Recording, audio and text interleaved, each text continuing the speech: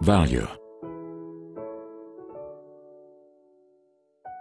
A well-known speaker started off his seminar by holding up a $100 bill.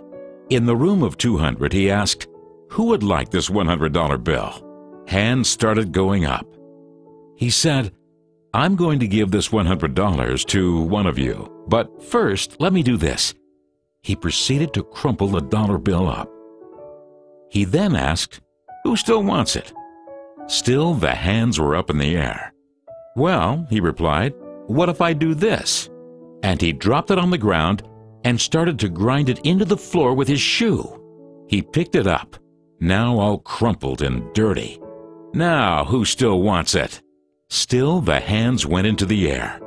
My friends, you've all learned a very valuable lesson.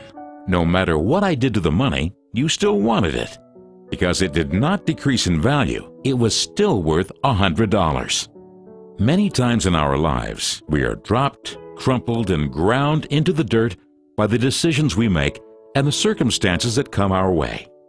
We feel as though we are worthless, but no matter what has happened or what will happen, you will never lose your value. You are special. Don't ever forget it.